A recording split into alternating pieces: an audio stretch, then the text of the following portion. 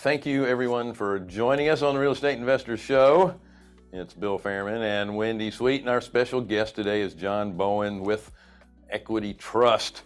John, and I'm sorry I have to read this because my professional teleprompter isn't working right now. He and Joe Biden have the same issues.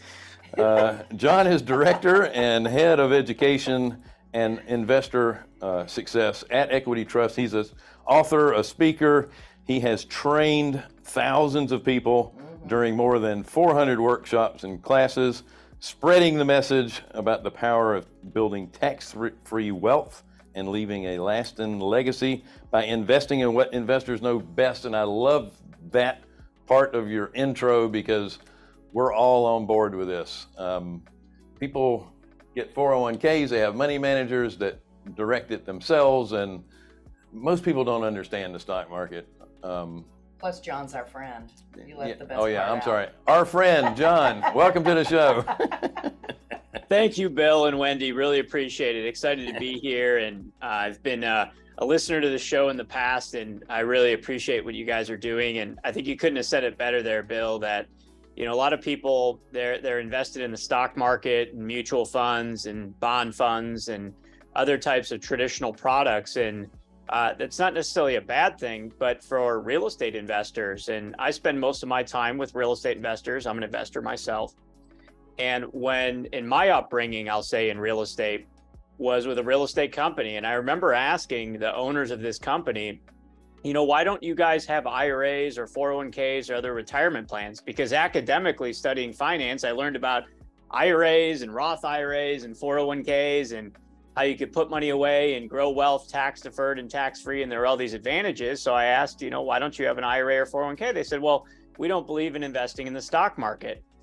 And that was before I knew you could buy real estate with an IRA.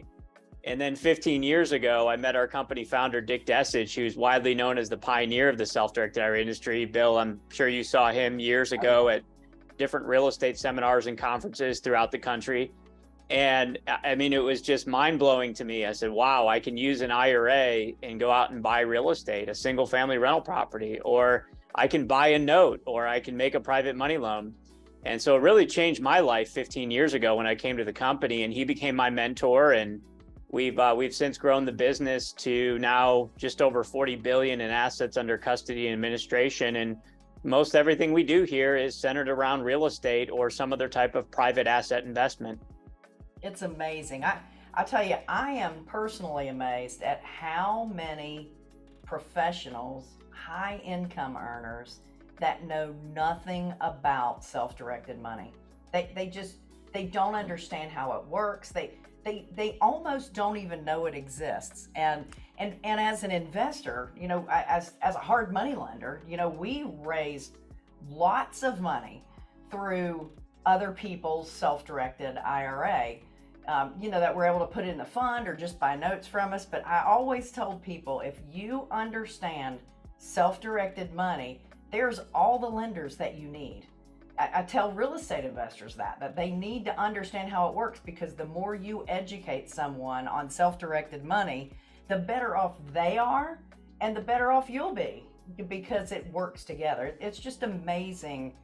I mean, I finally, after years and years, just opened up an HSA, self-directed HSA, health savings account. And I mean, and there's another thing that people don't understand. You can use your ESA and your HSA and even your 401k, all the different things that you can do with self-directed money. It just blows my mind.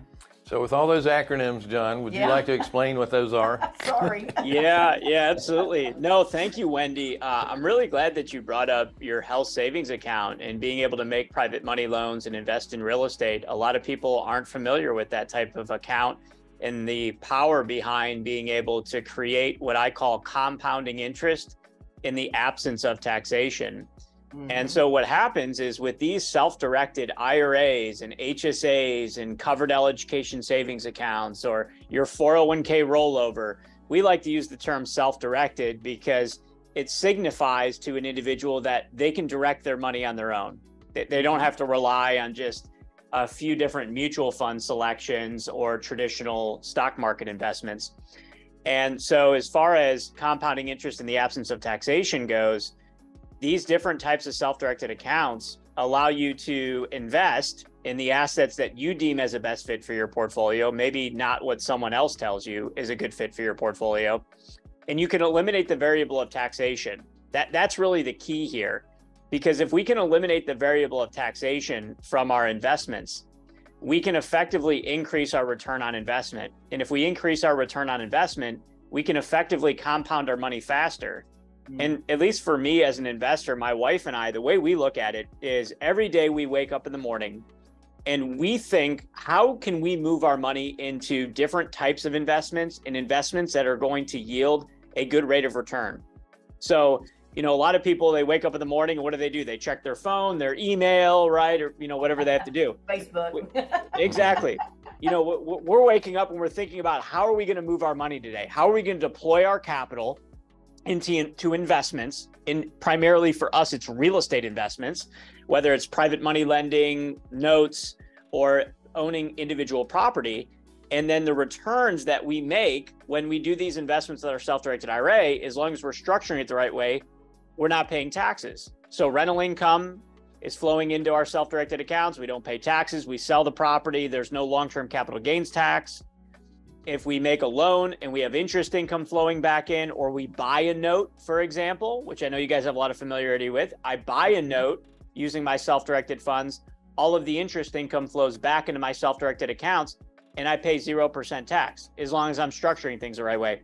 So eliminating the variable of taxation, compounding our interest, and that allows us to get to our financial goals and our retirement goals in a shorter period of time. And that's really the key. When Bill and I and Wendy, you as well, we see each other routinely at conferences and seminars throughout the country. And when someone stops me in the elevator and they hear self-directed IRA, a lot of people, they don't really know what we're talking about. So what I routinely say is, I help people get to their retirement goals and their financial goals in a shorter period of time. Well, how do you do that? Well, we do that through a self-directed IRA. And I think it's really important for folks to know that self-directed is just an industry term.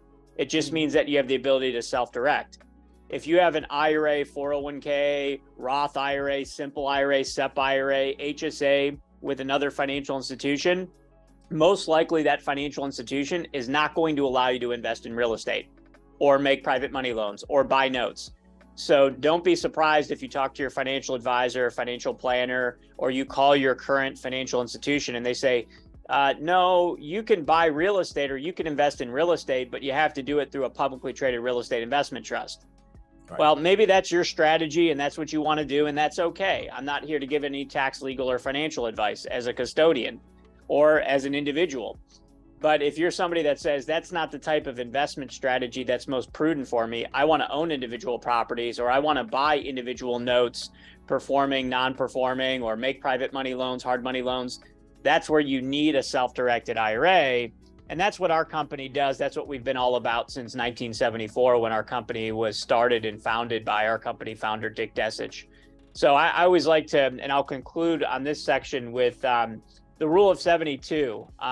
Wendy and Bill, you probably have heard that before. So the rule of 72 tells us how quickly we double our money.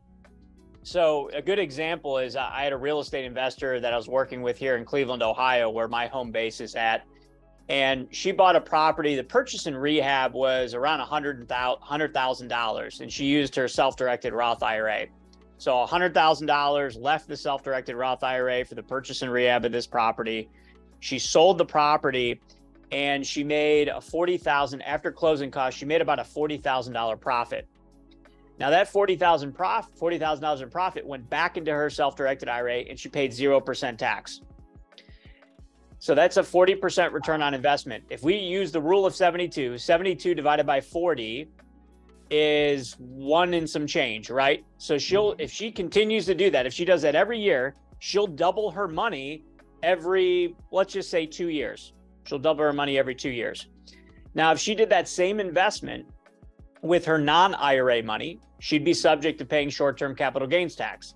For anyone that's not familiar, short-term capital gains is subject to your ordinary income tax rate.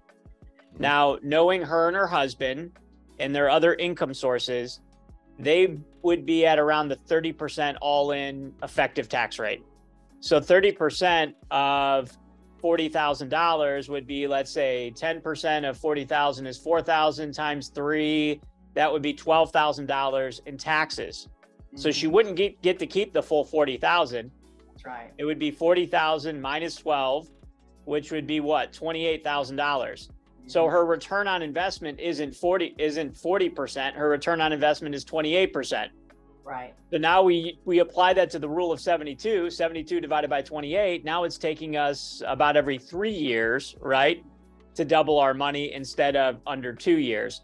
And so that's, I guess, a mathematical, in a broad stroke representation of compounding interest in the absence of taxation and how powerful it can be in a self-directed Roth IRA or even traditional IRA environment.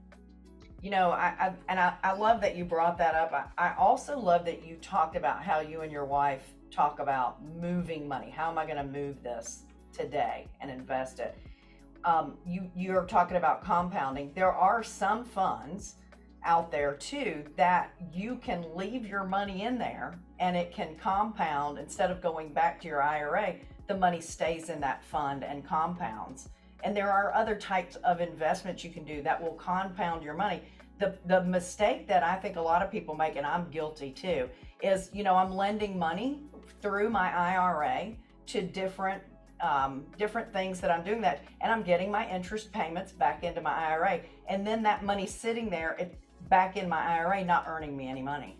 So you really do have to be on top of getting your money back out. That's really important. I think you and I at the last event, we were talking about how much money people have in self-directed that they don't do anything with it. I'm amazed that they allow billions of dollars to sit there and not earn them money. And it's just because they don't understand what all they can invest in, or maybe they lose time. I was going to say, most people aren't connected, and that's what you really need, connections with the deal flow. If you have a fear of moving your money from a directed standpoint of a money manager, because you don't want to have to get a second job trying to figure out where I'm going to put my money, right, and working on the networking and getting the deals, there are many types of funds that are available that you could put your money into and then not have to worry about each deal. Now, that doesn't mean you're not doing your due diligence on each one of the funds. Right. And you need to be diversified throughout funds, but that gives you a great opportunity to invest that money and not have to worry so much about, you know, is the next deal coming up and is there going to be a gap in between that's going to lower my yield? Right. And Equity Trust is so good about exposing their clients to a variety of options out there, to giving them resources to go to and learn about all the different options that are out there for investors. Yeah, absolutely. You're right about that, Wendy. We do a lot of training, a lot of education. A lot of it's available to the public on YouTube, for example. We built an entire YouTube channel. We have a ton of video content on there, from what is a self-directed IRA to what are the different types of accounts, traditional, Roth, HSA, solo 401k. You're going to hear a lot of acronyms and a lot of different names out there. For all intents and purposes, they're self-directed retirement accounts, and there's different types of accounts for different types of people depending on their situation. Most commonly, you hear of a traditional IRA or a Roth IRA. One is tax deferred and one is a tax-free Roth account. But beyond that, as a directed custodian, we give our clients the ability to select their own investments, do their own due diligence, and be their own money manager. You know, the one thing I'll say, Bill and Wendy, is that, and I'm sure you guys have seen this, observed this over the years, is there are far too many Americans. It's my belief there are far too many Americans out there that are just relying on a third-party manager. I mean, we go to work every day, you know, we work hard, right? A lot of Americans out there, you know, work 30, 35 years for, you know, a salary or an hourly wage, maybe commissions if they're in like a sales type role.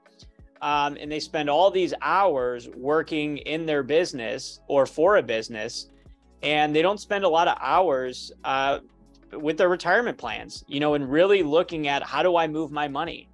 How am I being prudent about moving my money in and out of investments? And like I like to say, increasing the velocity of my money. I love the concept of passive long-term investments like rental properties, for example, in self-directed IRAs. We have a lot of clients that do that. We have customers that make loans that are a little bit longer term in duration, like a 3 to 5 year note or even a 10-year note. But then we have a lot of customers that they make a loan, they get their money back in 6 to 8 months, and then they make another loan, and they just keep redeploying their capital. And now they can compound their money in a much faster pace in a much shorter period of time. And they have the ownership of making decisions on their own. They're not relying on a third party and at the mercy of the traditional stock market. I'm not here to speak ill of the traditional stock market. Could you make money in the traditional stock market? I'm sure, yeah, you can. I'm sure there's people out there that can. But a lot of the people that I speak to, they're migrating in droves their retirement funds into a self-directed IRA because they don't want all the exposure that they have to the stock market. And for some people, it's not 100% of their retirement money they want to move into a self-directed IRA. We have plenty of folks that they want to allocate maybe 20% of their retirement portfolio, their IRA or 401k, into real estate, or maybe 30%, or maybe 40%. So it depends on the individual. And like I tell everyone, diversification, I don't believe anybody can tell me what is diversification for me. The only one that can tell me what diversification is for me is me. I need to sit down and make those decisions. I need to look at the risk to return. I need to look at the potential opportunity with the real estate investments that I'm participating in. That ultimately is what's going to tell me what true diversification is, not what a financial advisor is telling me. Because let's face it, there are only certain products that advisors can sell. If their company doesn't support that product, they're not going to have the conversation with you. And that's, for any advisors out there or anybody that works with an advisor, I'm not trying to speak ill on that profession. It's not good, bad, or indifferent. It is what it is. They only have certain products that they can sell you. And the American people, in my belief, need to understand that, because Andrew, Andrew, a good friend of ours, he talks about this. He talks about, the financial advisor, and that term that we use, advisor. And a lot of people, they look to that person as they're the end all be all decision maker of all things financial for them. And, he describes it as, is that really fair to call that person advisor? What are they doing? They're selling us an investment product. Right. Why don't we call them a financial salesperson? So, I sort of think about that frequently, and it doesn't mean don't seek out advice from a financial advisor. That's not what I'm saying. I think that there's a time and place for that. But I would argue that if you're somebody that hasn't been pleased with the performance of your retirement portfolio, your IRAs, 401ks, and other retirement plans, look elsewhere and look to yourself and make your own decisions. Well, there's a lot of people, sorry, Bill, I heard you take a breath.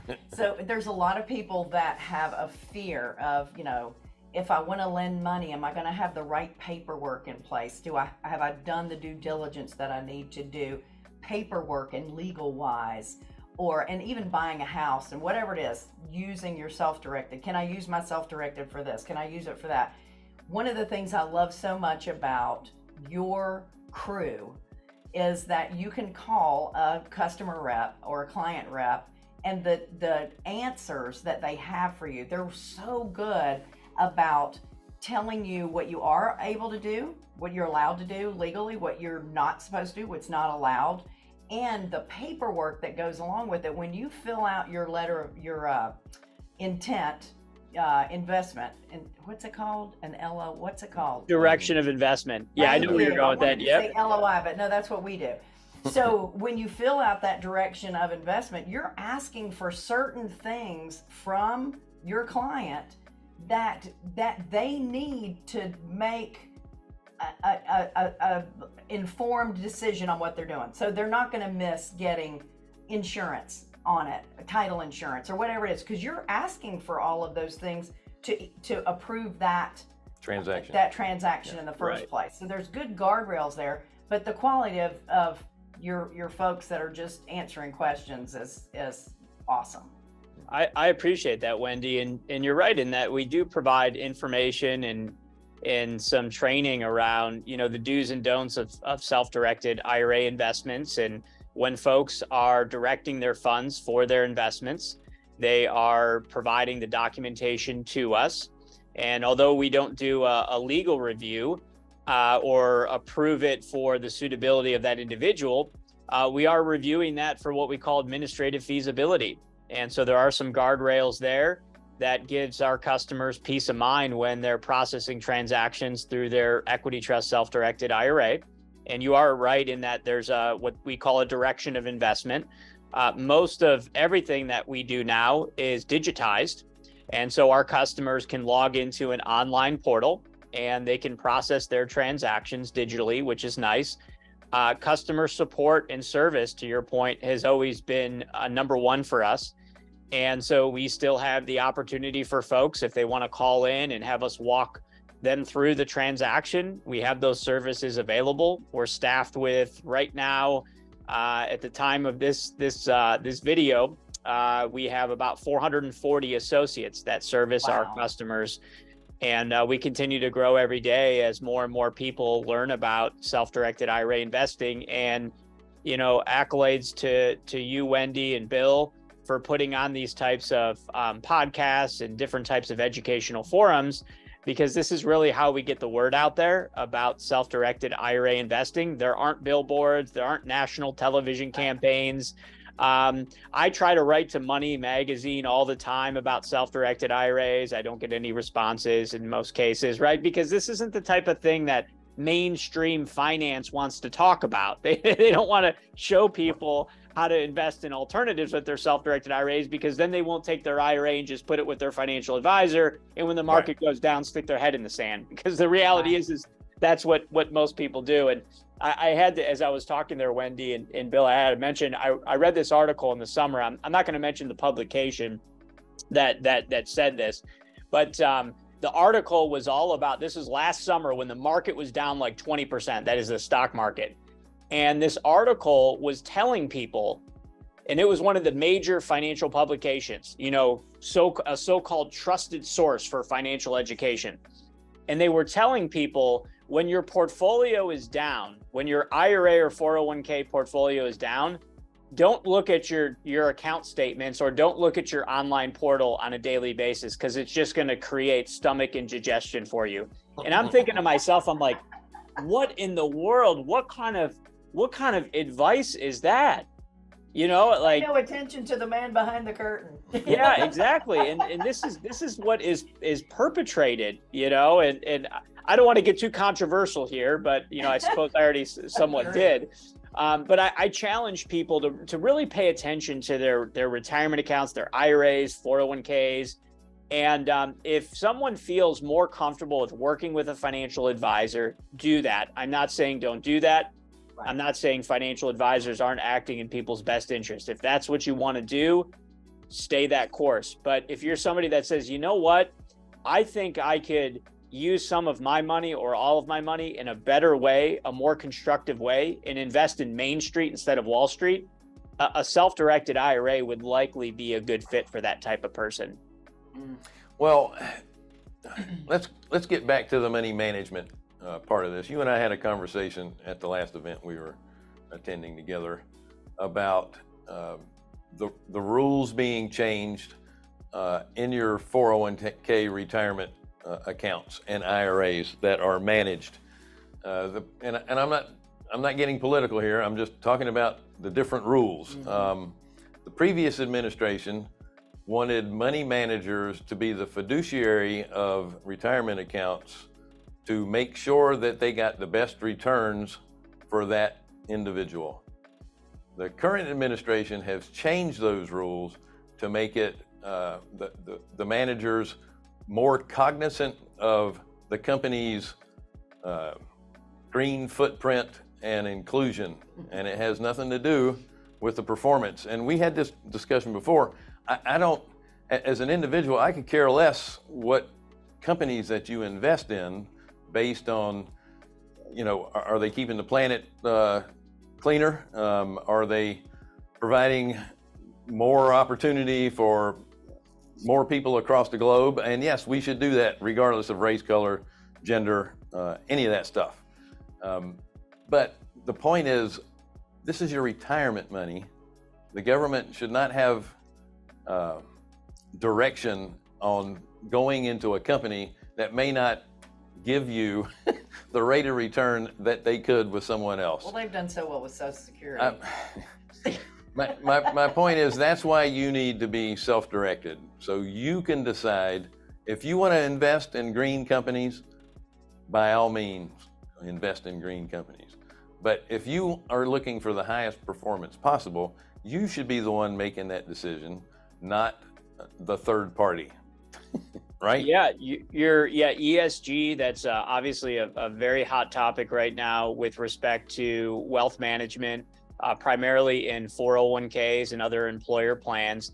And I'm glad you brought that up, Bill, because what folks need to understand is that when you have a 401k or a 403b or a thrift savings plan or other employer plan, in most instances, while you have that plan and you're still working for the company, you're limited to only investing in certain investments.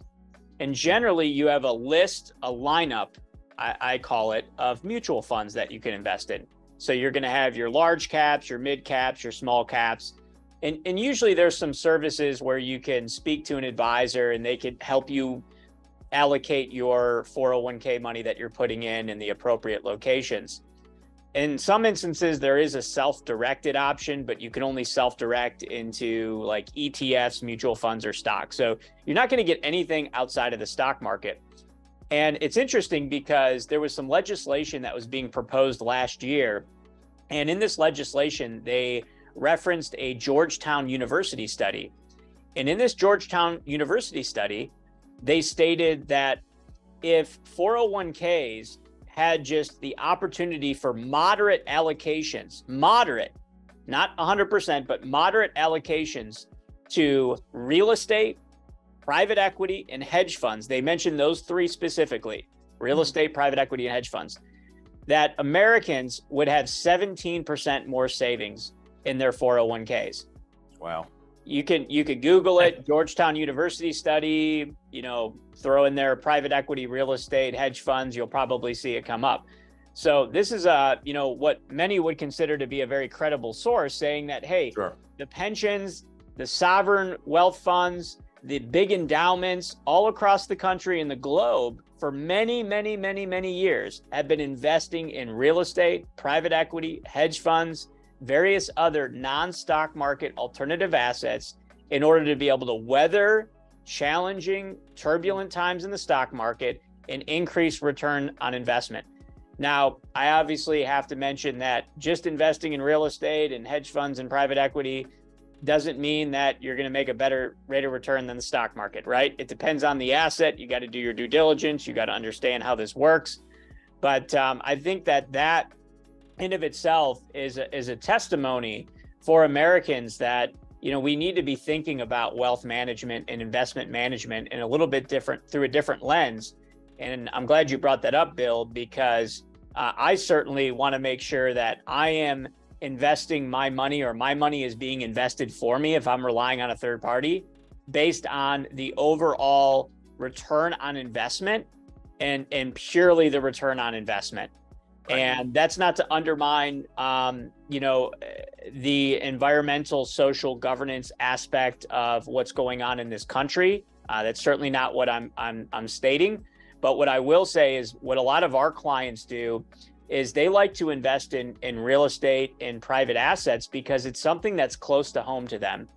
So for example, I have a client here who he has 4 properties that he owns in his self-directed Roth IRA. He has 2 houses that are 2-family, and then he has 2 houses that are single family. And what he does is he buys these houses, he fixes them up, and then he rents these houses out, in some cases, to people that he meets through his church. and he doesn't charge them as high of a rent as he could charge someone else. So he offers an affordable rate for those individuals based on those circumstances, and it's all tax-free growth. So he can, in a way, afford to keep his rents a little bit lower because of all the tax-free growth in his Roth IRA.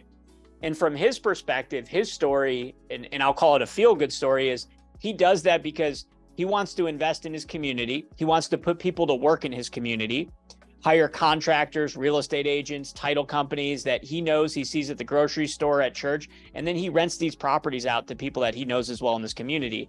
So, when I think about, how to do good things for whether it's the environment or, for social reasons, I'm seeing a lot of self-directed IRA investors do some phenomenal things for some great social causes. I have another client that buys real estate and then he rents it out primarily to veterans. So he's connected with a veteran association, and he helps these veterans that, otherwise might be homeless. He helps them get into affordable housing.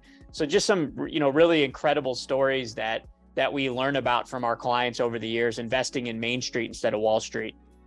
That's awesome. So he's building a legacy while he's leaving a legacy. Yeah. This has been great information. How can people... I just got one more thing before we get to the last. Okay.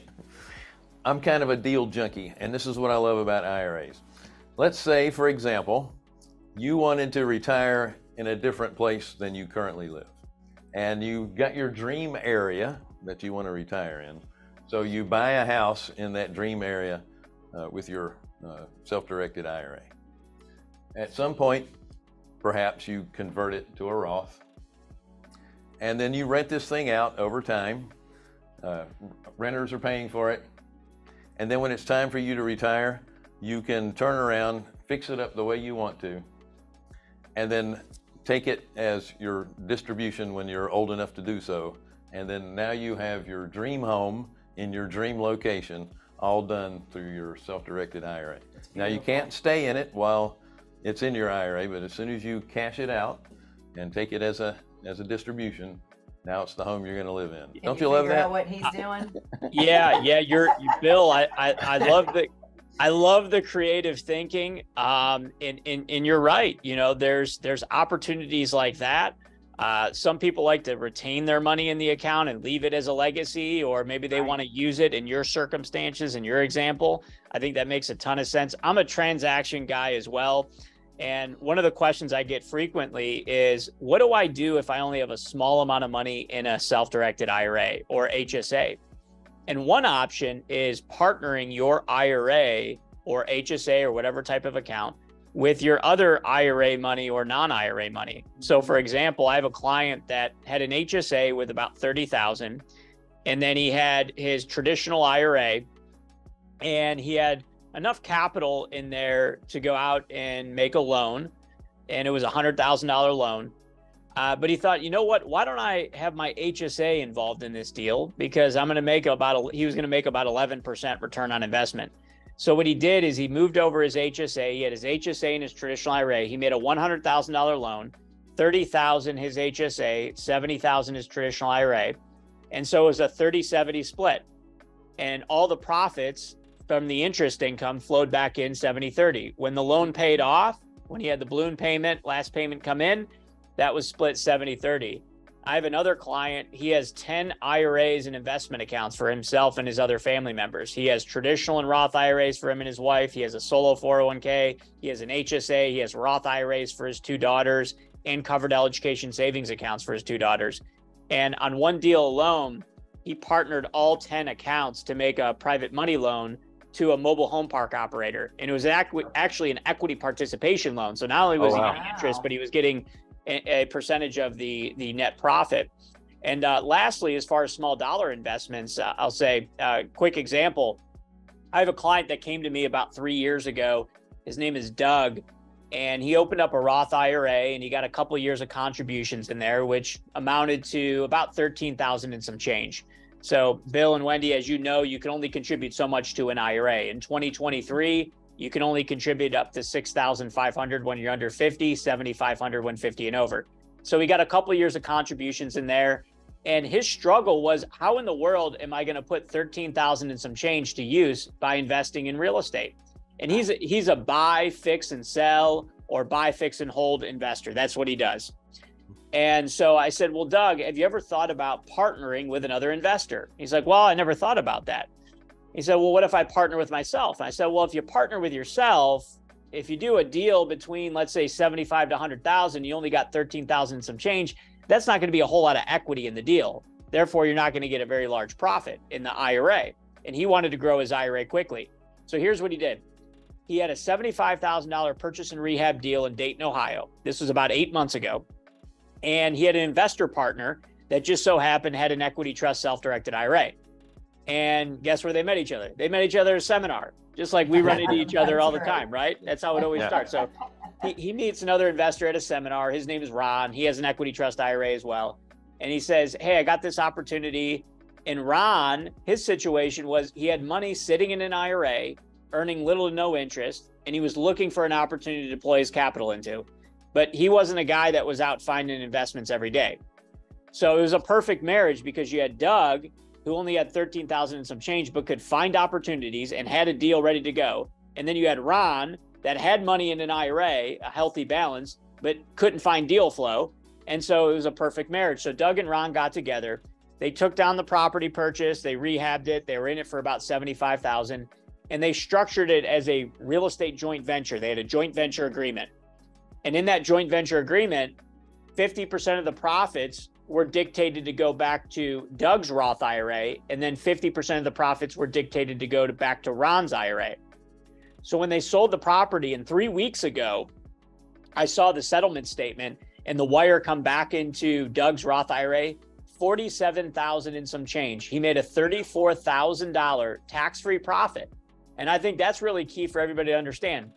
No taxes on the sale of that property because it's in his Roth IRA. He'll never pay taxes ever again. He could leave it to his children or grandchildren. They pay 0% tax. He's in a completely tax-free environment. So, in conclusion here, I wanted to make sure I mentioned that and mention everyone, compounding interest in the absence of taxation is really powerful. And that's, I think, a great representation of how that works. I love it. Well, we always say that compounding returns are the eighth wonder of the world. You add no taxation on top of that. Yeah. Wow.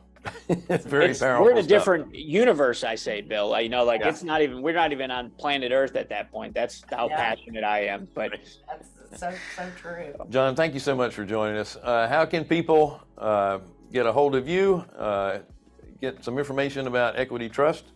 Yeah, real easy. Website is trustetc.com. Looks like trustetcetera.com, or just do a Google search of Equity Trust Company. You'll find us pretty easily. And also, we have a great. I mentioned our YouTube channel. I always plug that when I come on podcasts.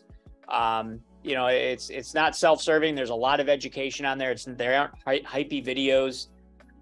So you can check out our YouTube channel. Obviously, those videos are free. You don't have to put in your name or email or anything like that. So you can go to YouTube and search Equity Trust Company, and you'll find all types of video content. Actually, quite a few videos, Wendy and Bill, about private money lending and buying notes with your self-directed IRA. That's a very popular strategy that our customers utilize, which I know you guys know a lot about as well and talk a lot about on your show. So look forward to speaking to anybody that's interested in talking more. You could always call in and talk to one of our agents that are always standing by and happy to answer questions for you. And we're not financial advisors. We don't sell investment products. So when you call into us, you have the peace of mind knowing that you're not going to be involved in a sales pitch, or we're trying to sell you some sort of investment product that may or may not be good for you. We're here just to educate and help you self-direct your account on your own. Excellent. And we'll have all those links at the bottom of this video. Right. So, John, thank you so much for your time. It was a pleasure seeing you again. Stuff. I'm sure we will run into each other shortly at another event. Yes, we will. We will. I look forward to it. I'm sure it'll be in the next few weeks. That's right. Thank you so much. So, folks, thanks again for joining us on the Real Estate Investment Show. We are Carolina Capital Management, and we will see you on the next show. Take care.